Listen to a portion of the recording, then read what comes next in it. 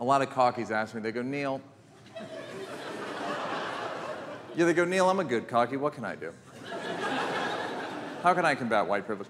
Just acknowledge it as it's happening to you, right? So this happened to me recently. I got pulled over doing 73 and a 35, so it was tight.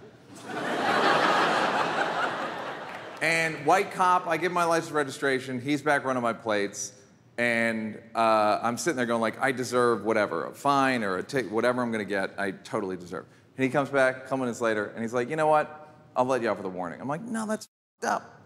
Because I know my black or brown friends would at least be getting a ticket in this situation. I was like, I gotta say something. I was like, Neal, don't be stupid, he's a cop. I was like, no, now's the time. And I said, thanks, officer, it's been a white privilege.